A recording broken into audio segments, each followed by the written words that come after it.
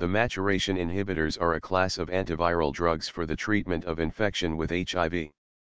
Specifically, drugs in this class disrupt the final step in the processing of the HIV-1 GAG protein, the cleavage of its immediate precursor by the enzyme HIV-1 protease.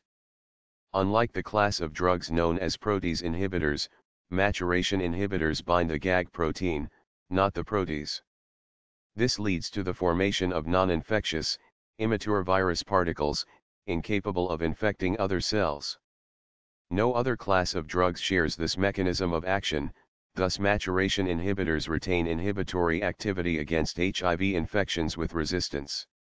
There are no currently available drugs from the class, however several clinical trials have been conducted. The first maturation inhibitor to be studied in humans was beviramab, another was MPC 9055, Vivcan. Both were developed by Myriad Genetics, which has discontinued the maturation inhibitor program in 2010.